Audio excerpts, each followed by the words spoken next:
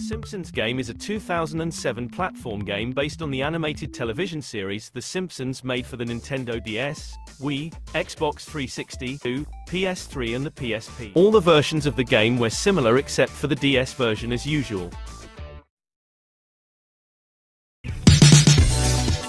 So it's fundamentally a 3D platform adventure game, the weakest and most obvious choice for any licensed property with family appeal. You'll be playing as all four speaking members of the Simpsons family, and Springfield itself provides a free roaming environment through which to wander and collect bonus items.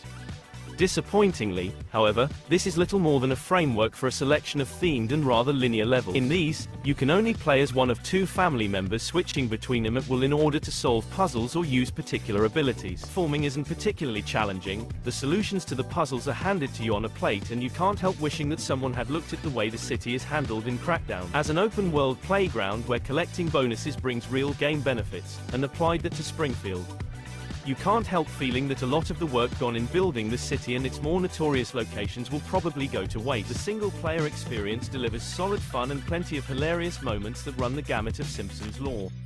But the Simpsons Game feels like it should be played cooperatively, something that the developers obviously thought of, but sadly didn't fully realize. And yeah, for the people who asked for Unikitty video, I swear it the next video.